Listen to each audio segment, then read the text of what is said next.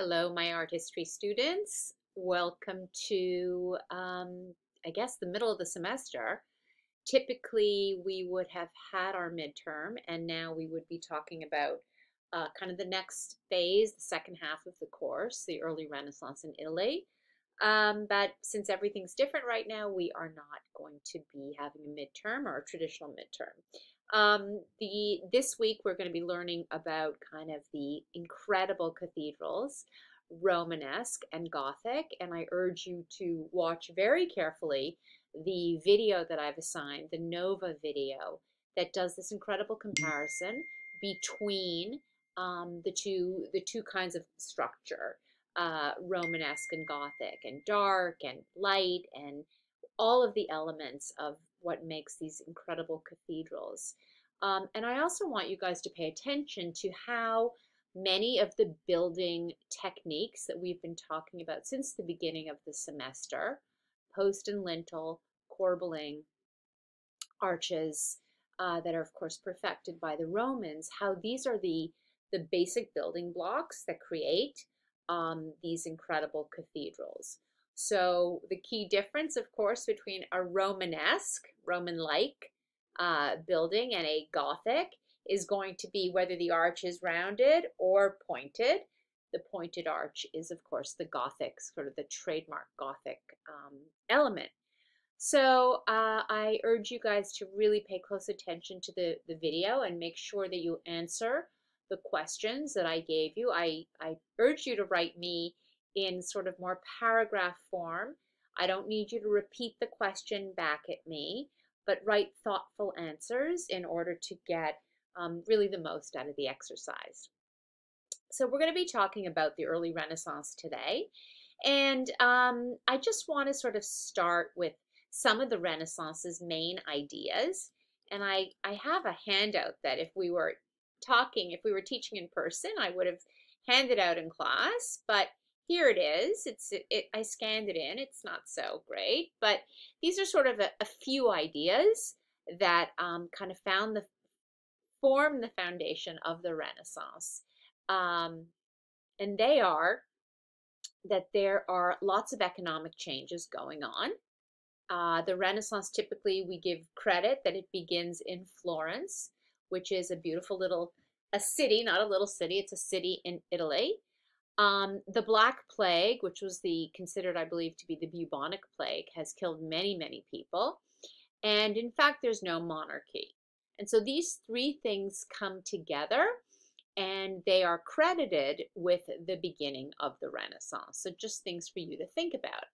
I also want you to look at this drawing that I've scanned in for you. It's pretty well known, and I hope that some of you have seen this before. It's Vitruvian Man by Leonardo da Vinci, the artist who not only painted the Mona Lisa, but was responsible for many incredible engineering accomplishments and poetry and painting and sculpture and all these things that we're going to look at. But what's important about this image is that it gives you a visual understanding of how now man is the center, right? Man is the center of the world. It's no longer only about this God that people are afraid of, but they have man as the center of the world. And what does that mean? The word Renaissance means rebirth, right? So, okay, what? It's rebirth of what? What are we talking about? What's being reborn in the Renaissance? And what's being reborn are the ideas of classicism. So the question is, how do you take classicism, which is really coming out of Greece and Rome, right? When we talk about classical art, we're talking about the art of Greece and Rome. And those are typically, they are pagan cultures. So how do you actually take classicism and yet combine it with Christianity? How do you do that? Well, during the Middle Ages and the Dark Ages, we saw that that wasn't possible at all. And so all the depictions of the human figure would have been thin and light and sort of weightless. But now that's not going to be the case, right? Because the main idea behind the Renaissance is that Platonic or pagan ideas and Christian ideas are not necessarily at odds. They can actually go together, right?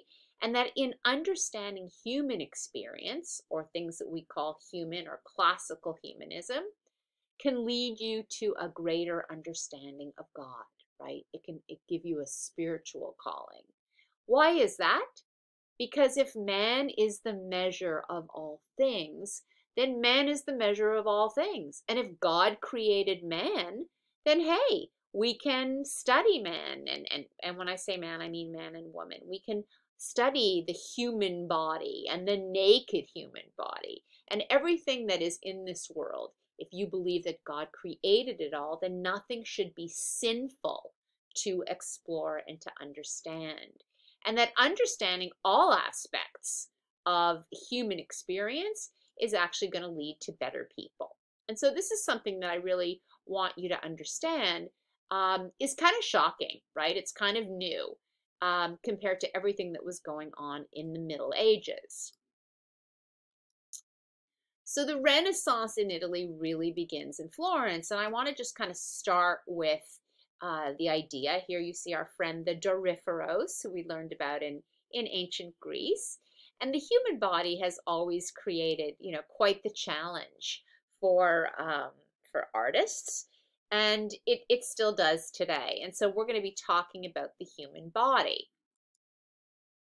What have we seen so far in relation to the human body and the human figure, right? I'm going to move over here so you can see. There we are. That's better. I'll put myself back.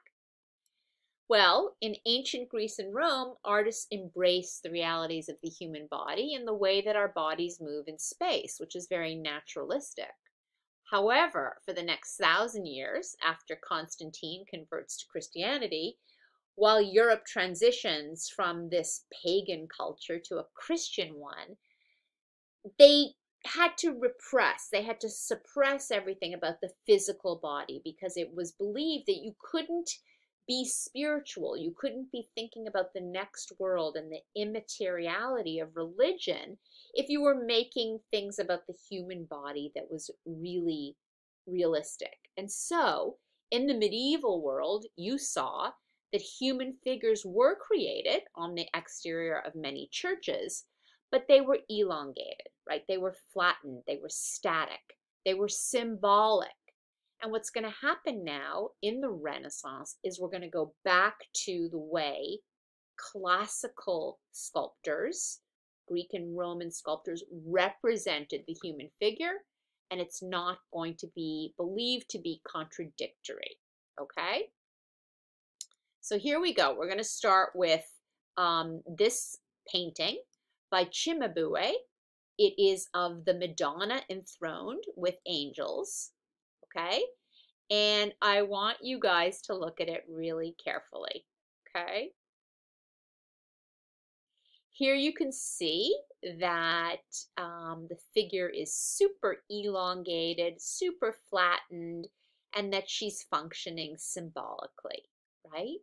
But there's going to be this moment of transition now, and this is actually the comparison that I want you guys to do right here, right? So look at the date, 1280 to 1290. She's made of tempera, and tempera is a new medium, and there's a really cool video in your book about tempera. Basically, it's made from egg. That's the medium that holds the colors together. And so 1280 to 1290, right? And all of a sudden you have this one by Giotto, which is only, 20 or so years later. However, there's a huge difference between these two. There's a huge difference between these two. And by the way, Giotto was Cimabue's student. So I want you to look at these two for a minute, and I'm going to show you a really great video that's going to help you with your comparison. So this is a really wonderful video from Khan Academy comparing the two paintings that I want you to write about. And I'm going to turn it on for you, and I'm going to try to close the window that you see me in. So here we go. Let me make it a little bit smaller.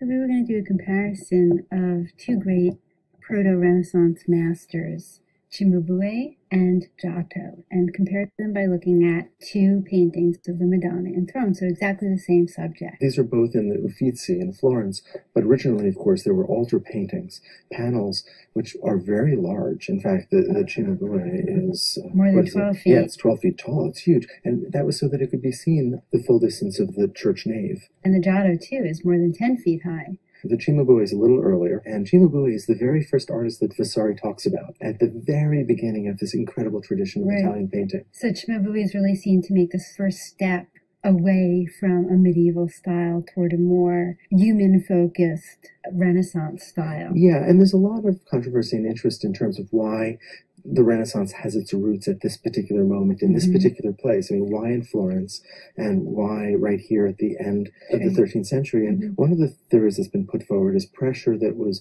being felt in the Byzantine Empire to the east by Islam, and some of the artists perhaps fleeing the great traditions of the East and coming to Italy, and perhaps prompting it to think beyond the traditions of the medieval. The first thing to say is that this is just a really standard subject that we see all the time. Mary, the mother of Christ, holding the Christ child, surrounded by angels and or saints and prophets, lots and lots of gold. These are tempera paintings on wooden panels. It's egg tempera, and it's using minerals that are suspended in that egg media. It's good for little lines. It doesn't blend well. It dries quickly. And so there's a really linear aspect to this painting, which may in some respects result from the tempera. This is gold that's been flattened out. It's a very thin gold leaf, and in fact even tooled. That is to say, patterns have been pounded in to make it even more interesting. And then it's been glued onto the wooden panel. It's been burnished, and sometimes there's a kind of clay layer underneath, which you can sometimes see a little reddish. But the gold itself is really meant as this ornamental, reflective material that had a symbolic quality, in that it was meant to reflect the light of heaven. Neither of these are set in any kind of earthly realm.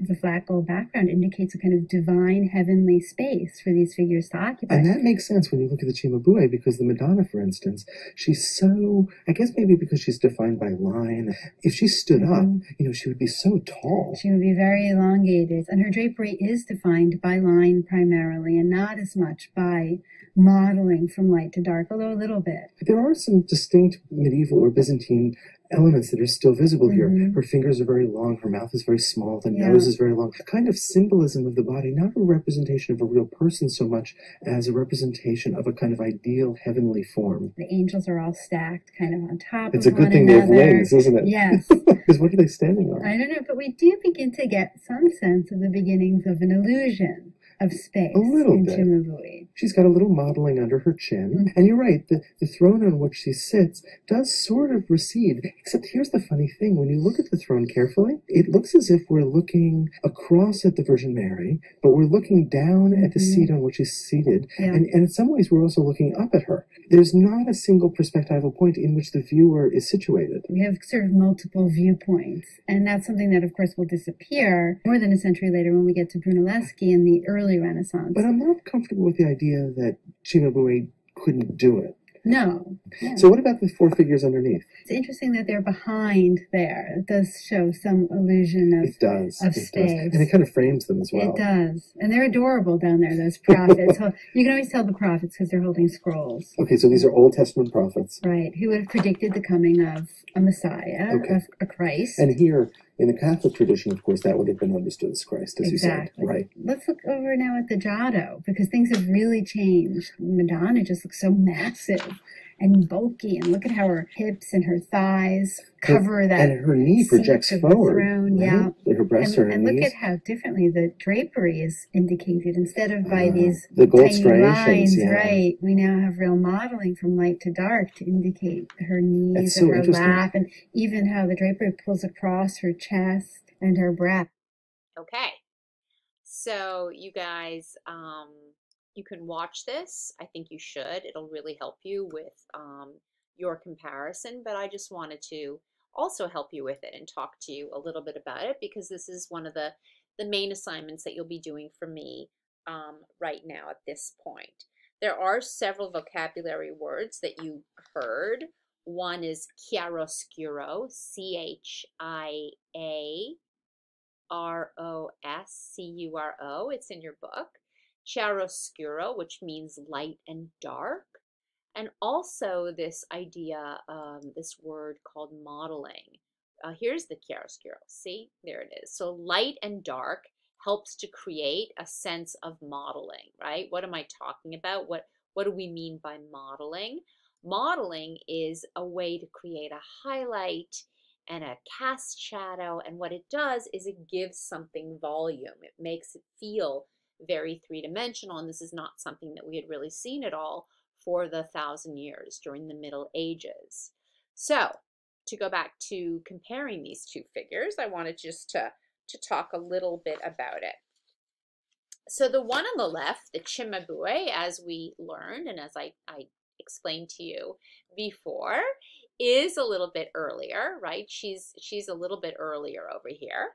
And it was sort of the first step away from the medieval style, and it's sort of the first step towards the more human-focused Renaissance style. And, you know, the first thing to say is that this is just really a standard subject of Mary, the mother of Christ, holding the Christ child, surrounded by angels and our saints and prophets and lots of gold, right? This is something that is very typical for this time. But what we're interested in is this inflection point that we're at right here, this comparison between the two. And if you will recall, I told you that it's a very short time difference between these two. And in fact, that this is what your assignment is, to sort of figure out the difference between the two and to do a good comparison. So I'm going to leave you with this, with the comparison of these two. And I look forward to reading your responses about that. So you can use your book, you can use the Khan Academy video, and please complete the assignment in that way. We're going to move on now to looking at some more of Giotto's works, and particularly we're going to look at this beautiful chapel that he paints for a wealthy patron, and it is called the Arena Chapel, or Cappella Scrovegni, because the name of the patron who he does it for is Mr. Scrovegni. One of the things that's so incredible about this is, in fact, this one, and here's a beautiful sort of image of how it looks today, but one of the really beautiful things about it is this fresco that I want to talk about, one of the panels, and you can see it, I believe it is, here it is, you can see it on the wall, right? And if you see this and then you look at the dimensions, you see that it is itself almost about 6'6" by 6'3". So they really are quite large.